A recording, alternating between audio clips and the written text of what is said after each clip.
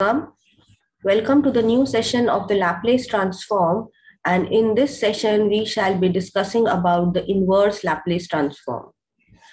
So inverse Laplace transform is basically a method in which we shall be solving the differential equations, and we shall use this inverse Laplace transform to find the solutions of the differential equation, the solutions of the linear equations, where it will be involving two terms of x and y variables, and we shall be evaluating the values of the solutions of the equations. And we in the previous we have already discussed that how we shall evaluate the integrals using the Laplace transforms. So interestingly, inverse Laplace transforms are basically used to solve the differential equation and helps in finding the solution of the differential equations, and it finds the value of the solution of the differential equation without finding the value of the particular integrals, without using the arbitrary constants, and it gives us the answer. So this Laplace transform is very much effective in calculating the solutions of the roots of the differential equations. So let us now first of all discuss some of the important formulas that shall be coming in the inverse Laplace transforms. And these important formulas are just what we have originally derived the relations for the Laplace transforms. So the first formula is that Laplace inverse 1 by s is equal to 1. So we know that the Laplace of 1 is 1 by s. That is, if we take this Laplace to this side, so what will be there? That will be Laplace of 1. So Laplace of 1 is 1 by s. So Laplace of 1 is 1 by s. So when we are taking the Laplace to the other side, that is to the answer, when we take the Laplace, that becomes the Laplace inverse, and the question becomes the answer. So we have Laplace inverse of 1 by s is equal to 1. Similarly, we know that Laplace of t raised to power n minus 1 is n minus 1 factorial upon s raised to power n. So now we have taken the Laplace to the other side. So we get the formula that Laplace inverse of 1 by s raised to power n will be t raised to power n minus 1 upon n minus 1 factorial. Similarly, we know that Laplace of e to the power at is 1 by s minus a. So therefore, Laplace inverse of 1 upon s minus a will be e to the power at. Now, we know that Laplace inverse of s upon s square minus a square is hyperbolic cos of at. So, if we have the Laplace inverse of a upon s square minus a square, so it would be sine of at. Since there is not a, there is a value of 1 here. So this a goes to the right hand side and becomes 1 by a hyperbolic sine at. So you have to take into the value constant values. If the numerator is having the a value, then it is all right. If it is not having an a value, then the answer has to be divided by the a value.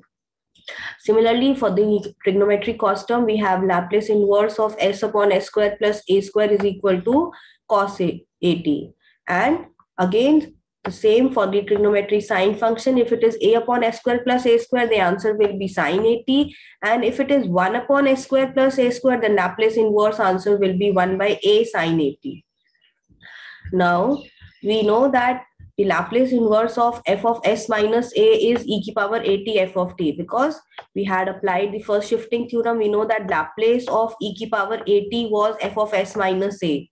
So we have taken the Laplace to the other side. So we have that Laplace inverse of f of s minus a is e to the power at f of t.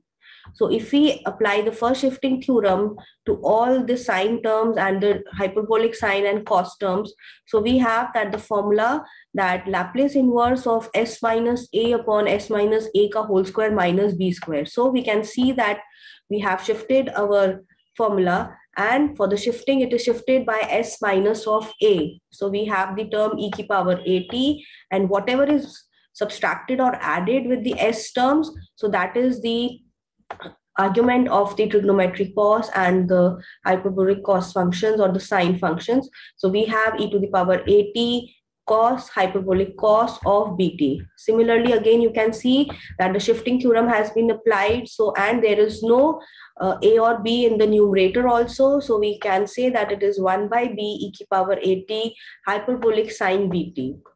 Similarly, we can see this for the trigonometry functions. We have s minus a upon s minus a ka whole square plus b square. So we are applying the Laplace inverse. We get the formula of e to the power at cos of bt. Similarly, for the sine, we have Laplace inverse of 1 upon s minus a ka whole square plus b square. So answer will be 1 by b e to the power at sine of bt. So we know that the Laplace inverse of f of s by s is nothing but the integral function. So it is 0 to t f of t dt, because here we have just converted the formula. We have that the Laplace of 0 to t f t dt was f of s by s. So we have taken just the Laplace to the other side. So in this way, you can create as many inverse formulas you want. Similarly, Laplace of 1 will be just a function of s, will be s, which will be a function of t. And we have certain results also. You can prove these results also. You can find the values and you can remember, or you can also memorize these results where the denominators are having the whole squares. So Laplace inverse of s upon s square plus a square ka whole square is 1 by 2a into t sine of at. And if there is that in the numerator you have s square minus a square upon s square plus a square ka whole square, then the sign is replaced by cos and we have t cos of at. So you can see that if it is s term, it is 1 by 2a into t sine at, and if it is s square minus a square, then it is t cos of at. Similarly, if we have Laplace inverse of 1 upon s square plus a square ka whole square, there is no s function in the numerator. So the answer will be 1 upon 2a cube into sine at minus at cos of at. And if it is s square divided by s square plus a square ka whole square, then it is 1 by 2a sine at plus at cos at. You can see there is so much correlation between the results. The only difference is that here it is negative, here it is positive, and here the constant term is involving 1 by 2a cube, and here it is 1 by 2a. So a lot of similarities are there in the answers, and if you don't want to memorize it, you can solve. There would be certain ways of calculating these results, and we shall be learning these in the subsequent modules. So let us now evaluate one of the problems involving the inverse Laplace transform. So we have Laplace inverse of 3s minus 8 upon 4s square plus 25. So whenever you find a problem of the inverse Laplace transform, the first thing you will have to do is always try to convert the denominator term in the whole squares, such that if you have converted in the denominator into whole squares and it is consisting of two terms, then try to visualize it and compare it with the hyperbolic cos or the hyperbolic sine or the trigonometry sine cos functions. In this way, you will be able to solve the inverse Laplace transform in very easy manner. So what we do, we split our 3s minus 8 into two terms. So we have written this as 3s upon 4s square plus 25, and this is 8 upon 4s square plus 25. Now, if we remember the trigonometry sine and cos terms, so what we find that in the denominator we have s square plus a square or s square minus a square. So s square is not having any coefficient with it. It is independent of any coefficient. It is having a coefficient of 1. So what we do is, if there is any coefficient multiplied with s square, we take the coefficient out or we take it as a common number. So we have taken this 4 common. So the equation becomes s square plus 25 by 4. You can see this, that we have taken the 4 common in both the terms. So now you can make it a whole square. So it becomes 3 by 4 Laplace inverse s upon s square plus 5 by 2 ka whole square. Because it was 25 by 4, we can write it as 5 by 2 ka whole square. And now you can see this, that this term becomes s upon s square plus 5 by 2 ka whole square, which is nothing but the trigonometry cos function. So we can write it as 3 by 4 cos 5 by 2t. And for this term, since there was no s involved, there was a constant. So either you divide it by a term was 5 by 2, or you can simply, in the numerator, you can multiply and divide it by the a term. So it is 5 by 2 divided by 5 by 2. I have kept the 5 by 2 numerator term inside the bracket of the Laplace inverse and taken the denominator, that is 5 by 2, outside the bracket. And I have solved it, and what I get is the resultant, that it is 2 into 2 divided by 5 by 2, which is 4 by 5. And this corresponds to the sine function. So it becomes sine of 5 by 2t. So I get my resultant answer as 3 by 4 cos 5 by 2t minus 4 by 5 sine of 5 by 2t. So basically, in the inverse Laplace transform, what you get, that initially when you were solving for the Laplace transform, you were given a ft function. This was the function, and you applied the Laplace and you got the result in the s function, that was f of s. Now you are given an f of s, and then here you will be applying the inverse Laplace transform, and you shall be finding the function itself. So inverse is basically the reciprocal of the Laplace transform. So in that, when we apply Laplace on f of t, we get the answer as f of s, but Laplace inverse is applied on f of s, and you get the answer as f of t. So we have to basically calculate the function itself. So this is the beauty of the inverse Laplace transform, that we can find the function using the inverse Laplace transform. So now let us see some methods how to calculate the inverse Laplace transforms. So we have already discussed in the Laplace transform, we had a formula for calculating the derivative of the function. So Laplace of the derivative of the function was s of fs minus of f of 0. So now basically this Laplace is taken to the right hand side. When we take this Laplace to the right hand side, what happens? That we get an answer, or we get a result for the inverse Laplace transform. So Laplace inverse of f of s will be nothing but f dash t, where f dash t is written as d by dt of f of t. And here also the Laplace inverse is applied on the function f of 0. So that results into the function, that is f0 delta t. Because f0 is a constant value, it is a value of the function at t equal to 0. So we have that it will be f0 into delta t. And delta t takes the value of 1. So by using the result of this Laplace inverse, that is s of fs, we shall evaluate one or two problems related to such as multiplication by s. So let's see this problem. So let us see a problem related of the inverse Laplace transform, where the f of s is multiplied by s, and the formula is d by dt of ft plus f0 delta t. So we have the question, that is we have to find the Laplace inverse of s upon s plus 5. So you can see that this is s. We can say that this function s upon s plus 5 can be written as s multiplied by 1 upon s plus 5. So what will be f of s? This 1 upon s plus 5 will be f of s. So if 1 upon s plus 5 is f of s, means f of s can be written as Laplace of f of t. So if we want to find the f of t, this Laplace will be taken to the other side, and we have to apply the Laplace inverse of s plus 5. So Laplace inverse of 1 upon s plus 5 is nothing but that is 1 upon s minus a, and which is e ki power minus 5t, because it is the formula for e ki power at. So we know that the Laplace inverse of s plus 5 is e ki power minus 5t. So we can say our function is e ki power minus 5t. We have evaluated our function, that is e ki power minus 5t. Now we have to evaluate the Laplace inverse, that is Laplace of s into f of s. So when we want to evaluate the Laplace inverse of s times fs, we have to apply this formula that we have already derived. So it is d by dt of f of t plus f0 delta t. Now we can substitute the values. For f of t, we shall substitute that the value is e to the power minus 5t, and f0 means that the value of the function at t equal to 0 into delta t, where delta t takes the value of 1. So we have e to the power minus 5t, and when we shall substitute t equal to 0. So when we substitute t equal to 0, we get exponential to the power 0, and we know anything raised to power 0 is 1. So we get the value of f of 0 as 1, and upon differentiating of e to the power minus 5t, we get the answer as minus 5 times e to the power minus 5t.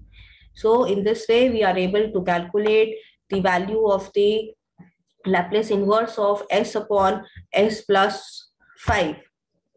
So this could be solved with another method also. You could have added 5 here also. You can have added and subtracted 5.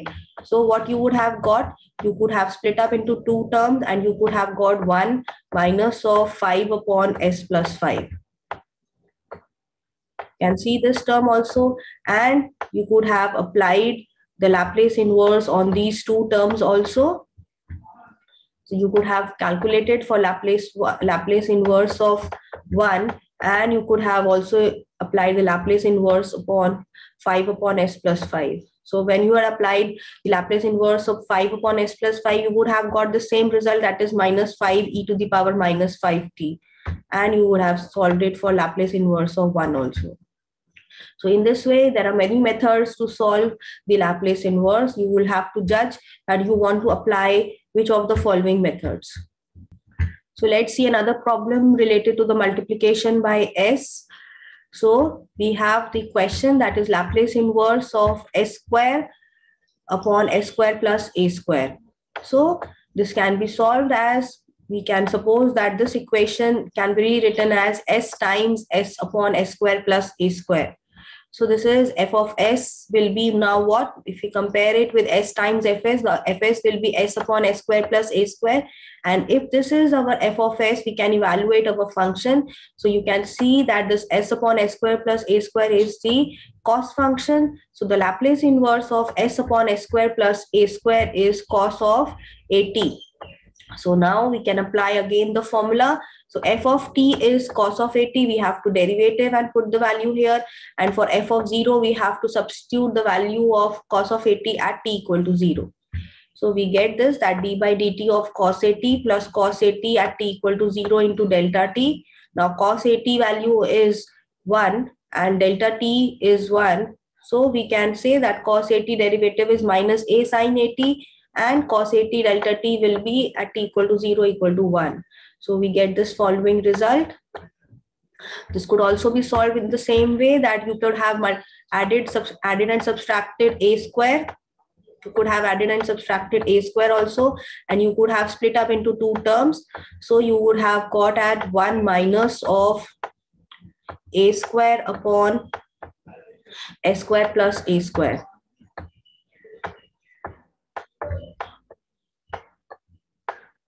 And then you would have applied the Laplace inverse on these two terms. So in this way, you can calculate this Laplace inverse in this method also. So I have already discussed that it is your wish what formula you want to apply. So let us now discuss another method of evaluating the Laplace inverse. And here we shall be discussing the evaluation of Laplace inverse where f of s is divided by s. Previously, we discussed the problems where f of s was multiplied by s. So it is Laplace inverse f of s by s. And we know that Laplace of 0 to t integral ft dt was f of s by s. And we have taken this Laplace to this side. So we get the resultant answer as integral 0 to t ft dt. So the same is this result, that it is 0 to t ft dt. For f of t, we can write as Laplace inverse of f of s dt. So you can see what happens, that if this Laplace, you want to evaluate the Laplace inverse of f of s by s, this s is simply removed in the expression, and what you get is the integral. So you have to just evaluate the integral 0 to t. Remember the limits. Here the limits are from 0 to t, and it is Laplace inverse of f of s dt. So now let us discuss the problem related to this part where we have the Laplace inverse of f of s by s. So we have the question that it is Laplace inverse of s square plus 2 upon s by s into s square plus 4. So we can see here that we have the term of f of s by s. So this term will be our f of s. So when we have a question of f of s by s, we have to first see what is our f of s. So this is our f of s. Now I have recalculated or taken this, that in the numerator I was having s square plus 2, so I have added 2 and subtracted 2, so that I get the result as s square plus 4 minus 2. And now I can split this term into two parts. So I can write it as s square plus 4 by 4 and 2 upon s square plus 4. So I have split my value into two parts, and now I shall be applying the Laplace on the two parts. So you can see this s square plus 4 and s square plus 4 gets cancelled, and you are left out with only Laplace inverse of 1 by s. So here it is Laplace inverse of 1 by s, and in the second part you have Laplace inverse 1 by s into 2 upon s square plus 4. So now my f of s will be this 2 upon s square plus 4.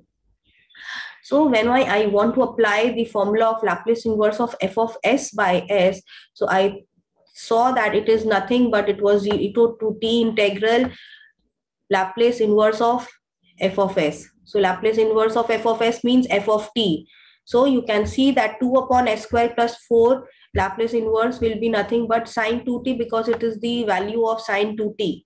So I have substituted the value of the function. So I get that it is my 1 minus of integral 0 to t sine 2t dt. Now I have to just evaluate the value of the integral for sine 2t. So it is minus cos 2t by 2. So I have substituted the value. Now I shall evaluate it for putting the limits. So I get the value as 1 plus cos 2t by 2, which is equal to cos square t. So this is my answer.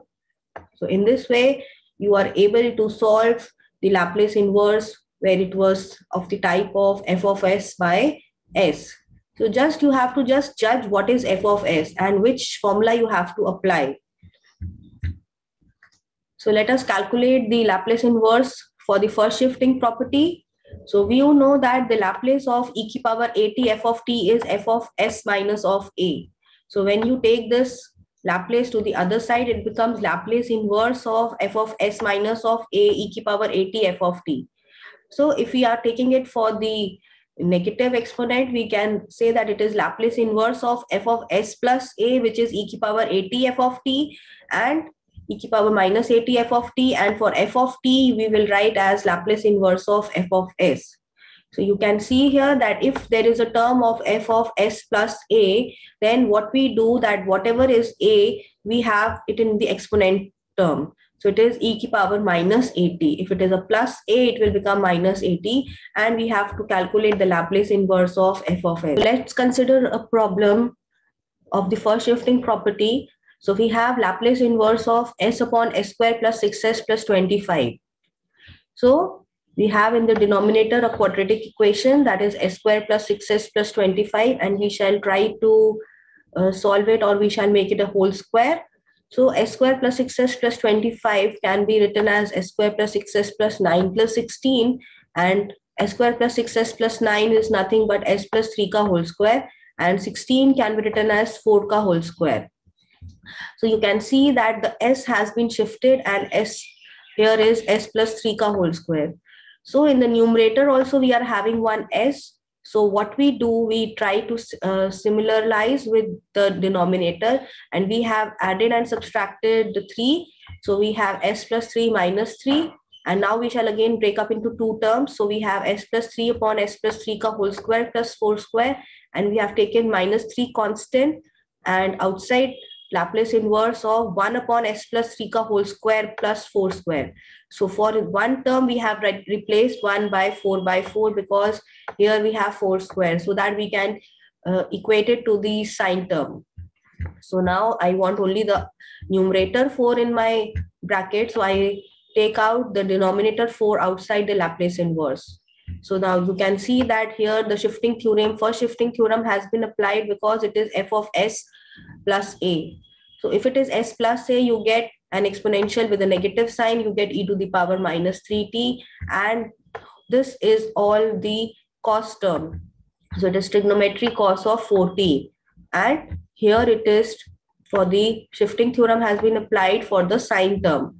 So it is minus 3 by 4 e to the power minus 3t sine of 4t.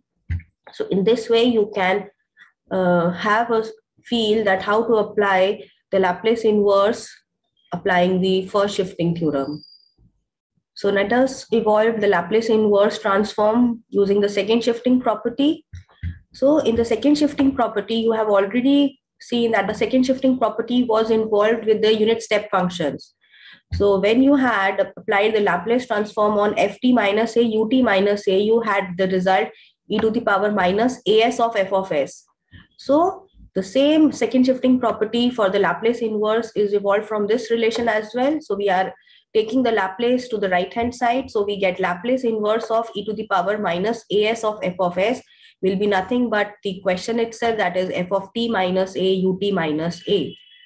So if you have the equation of the type where the function and there is a unit step function in the same argument, that is t minus a, so the argument that is the where it has been shifted with a, it carries in the exponential term with e to the power minus as, and you have multiplied with f of s, so you can calculate the Laplace inverse.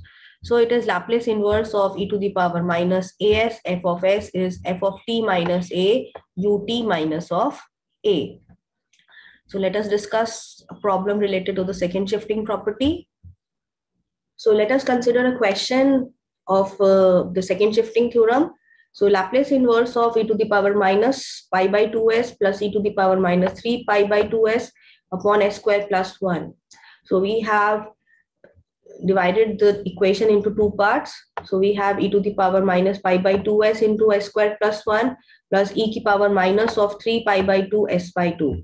So now you can see here, if we compare it with this equation, so we have the terms with e to the power minus as, where a is for first term it is pi by 2 and for the second term it is 3 pi by 2. So we can apply the formula of the second shifting theorem.